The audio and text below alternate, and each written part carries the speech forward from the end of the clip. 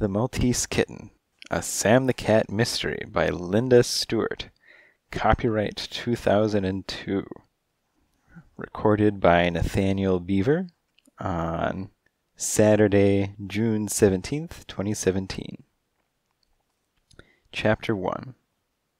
I was on a missing Persian case and prowling around Soho.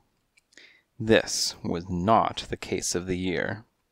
His ex-girlfriend, a disappointed tabby, wanted him back, but when I found him in a little Italian bistro on Lafayette, up to his whiskers in antipasto, he was eager to stay unfound.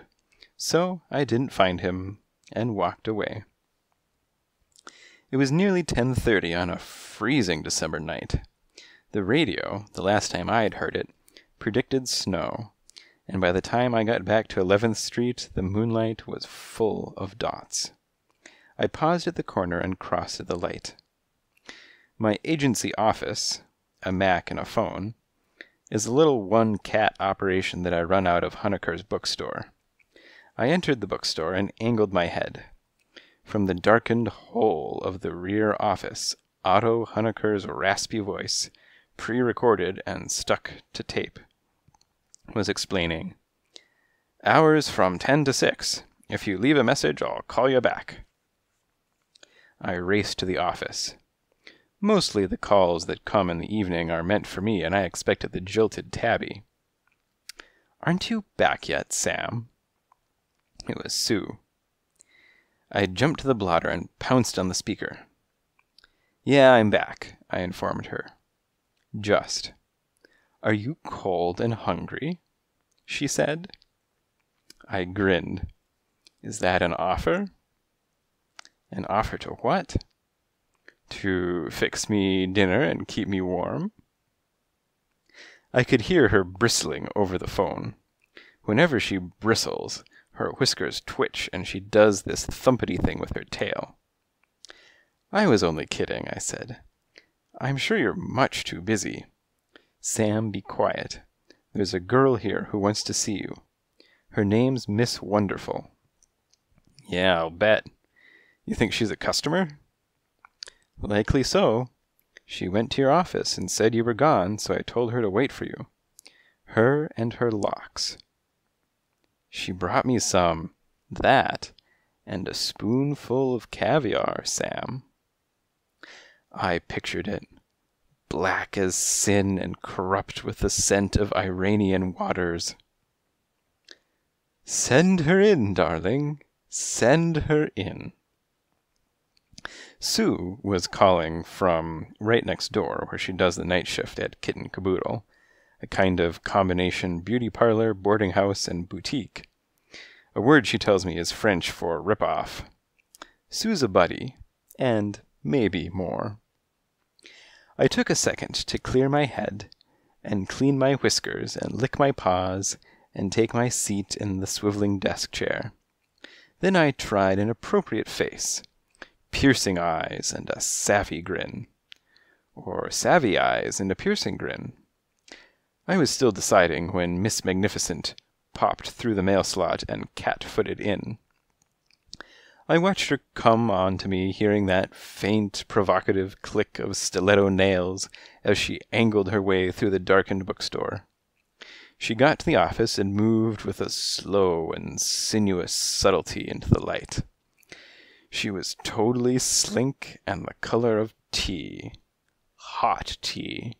And forget about lemon, this one was strictly sugar and spice, and she stood in the doorway and frisked my intentions with much too adorably innocent eyes. I said, "When you're ready." She said, "Do you bite?" I said, "On occasion, but never a client." She nodded approval and leapt to the desk. "Then I guess you could handle yourself with a villain." "You got any villains?" "I'm hoping I don't." "That's good for a starter," I said. Her eyes were a nearly miraculous turquoise blue, and she knew how to handle them. Yes, she did. She lowered them prettily, melting the desk. "It's so hard to continue," she breathed. I'm not even sure where I ought to begin." I said, "The beginning's the natural spot." "That's at 9:47, she said. "Uh-huh." "He got the phone call at 9:47. He said, 'I see. From my ad in the Post?' And then he said, 'Yes.' And then he said, 'No.' And then he said, 'Yes, I can bring him tonight. To the Beaumont Gallery? I know where it is, at 10:30. That'll be fine.' And then he... Oh, Mr. Sam, Mr. Sam!" The eyes were anguished. The paws were tense. "He just suddenly grabbed little Fluffer and left." I said, "Uh-huh. And then who's little Fluffer?" "Why, little Fluffer's my only son." "Oh, I know what you're thinking. You're thinking, 'My goodness, she doesn't look nearly old enough to have children.' But little Fluffer's a total infant. I mean, he's only 11 weeks old. And he's such a sweetie." She tested a smile. "And such a beauty. He looks just exactly like my dearly departed husband." "I'm sorry to hear that," I muttered. I'm sorry to hear that your husband's dead." "Oh, he didn't die, dear. He simply departed." She flicked her shoulders and added, "Men." I didn't go near it. "He's also Maltese. I believe as a kitten he came here from Malta. My mother warned me. She said, 'Miss Wonderful, once a rover again.' But we never listen. I mean, to our mothers. So now I'm a widow." She looked at her feet. I waited politely. "The guy on the phone?" "He's my human roommate," she finished. "John. Mr. John O'Shaughnessy." "Yes, I see." And the actual fact of it was, I saw. I'd seen it too many thousands of times. Human roommate dispatches kitten. He calls it adoption. I call it a crime. Did he leave with a carrier? Yes, he did.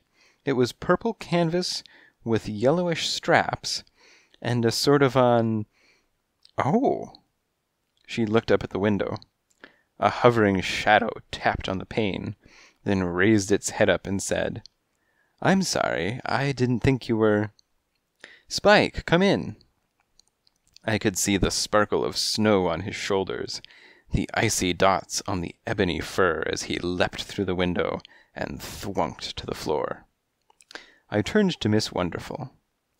"This is Spike, my upstairs neighbor and sometimes assistant. Spike, Miss Wonderful." Spike didn't speak. He stood there and gawped at her, cocking his head. His ears were rigid. His eyes were bright. His curving mouth formed the shape of a wow. I said, "Miss Wonderful's here with a case." "You can call me Bridget," she cooed, and tossed him a jeweled look from those gaudy eyes. It came close to killing him. "Bridget," he managed, and made a spontaneous leap to the desk as though he'd been fired from a loose cannon. "It's not too serious, is it?"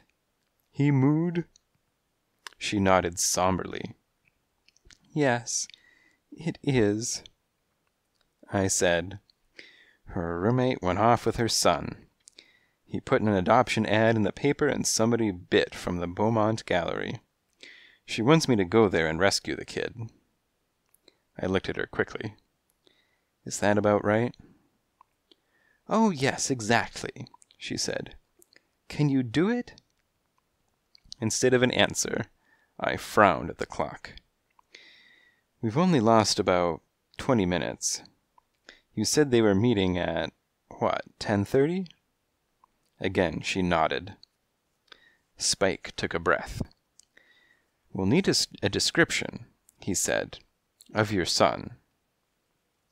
I shot him a questioning look at that "we," but he didn't notice it.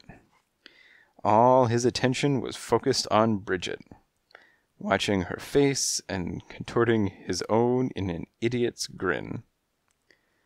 Would you say he's a beautiful redhead like you? He looks like her husband, I offered. X, she announced to him quickly. And sort of like you. He's tremendously handsome, she purred, and dealt him another blow from those killer eyes. Are you saying he's black? I intruded. Yes. Distinguishing marks? None that I know of. Not that you know of? He doesn't have marks. And his eyes are green. They're sort of, green. Uh-huh, I nodded. And where should I bring him? Where should you bring him? She frowned and looked thoughtful. Well, I guess. Could you bring him here? I mean, if I waited at Kitten Caboodle. I shrugged indifference. It's fine with me. There's the matter of payment, I prompted. Yes, I left a deposit with Sue next door. She put it on ice for me. Oh, I see. You mean if you find him, you'll want... She sighed. How much will it come to? The usual cost for a rescued kitten is £half. You mean British sterling? And don't play the goof. I mean Scotch salmon, or Nova Scotia. In cases of hardship, I'll settle for lox. Plus, of course, expenses. Oh dear, I see. But I'll have to be frank with you, Mr. Sam. I'm a single mother. I'm not even sure I can get my paws on another fish. But oh, if you find him, I'll give you a back rub and tickle your tummy and... Say, it occurred to me, Spike interrupted. If Sam's too tired... He shot me a glance. And you do look tired. Been out all day and you must be exhausted. He looked back at Bridget. I thought I could, well, with your lovely permission, I'd give you a discount and do it myself. I leaned back and watched them. Bridget the Wonderful, eyeball to eyeball with Spike the Enthralled. Oh, Spike, could you really? She flashed him a smile that you could have read newspapers by. That's sweet. And you wouldn't be frightened? He batted the air. I'm a trained detective. I'm never frightened. Come on, Miss Bridget, I'll see you safely to Kitten Caboodle, and then I'll be off. He held his paw up. She giggled and rose. I'll show you a shortcut, he said, and motioned her to the window and out to the night. I pivoted slowly and angled my head. I didn't like it. I liked her locks, but that's where it ended.